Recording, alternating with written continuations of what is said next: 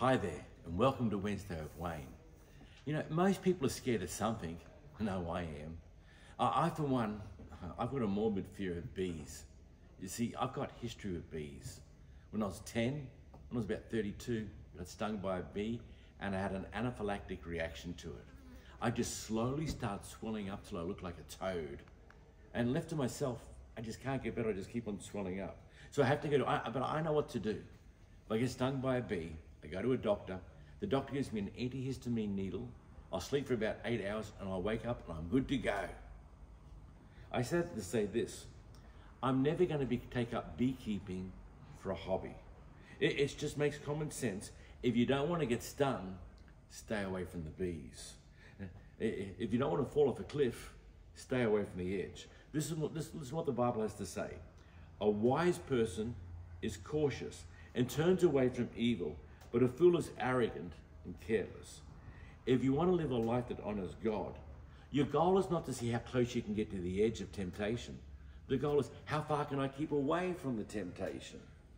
Let me share with you a little observation that I've made. Now, I've seen this played out so many times.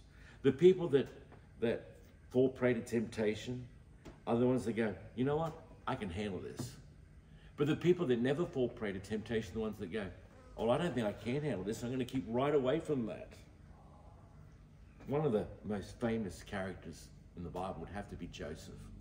He's so famous, there's been a musical that's been running around the world for decades.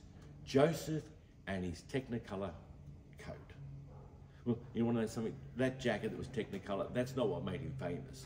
The jacket that made him famous is the one he left with Mrs. Potiphar. She's trying to corrupt him.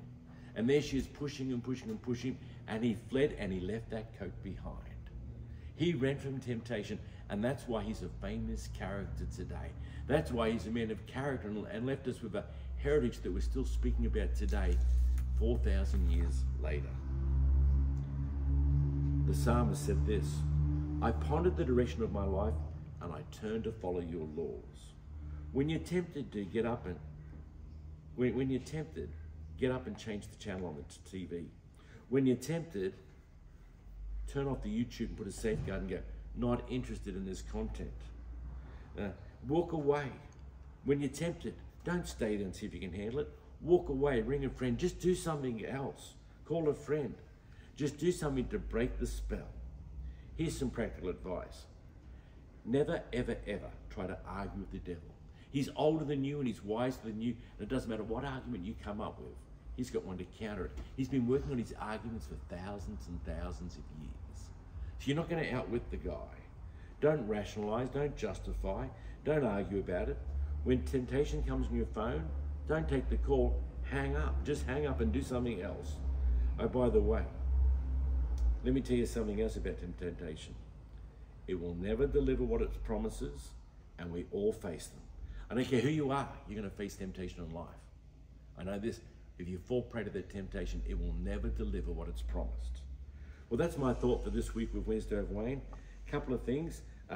Hope went into the delivery ward. I don't know if it's a boy or a girl or what any of it is, but I'm sure by this Sunday we'll have some great news to tell you. We've got a new arrivals lunch this Sunday. If you're new to our church, never been to one, come along. We're not asking anyone to sign up, we're just asking, let's get to know each other a bit better and hear some of the values of our church. And there's a working bee this Saturday at church at 3 p.m. Hey, God bless, looking forward to catching up with you this weekend.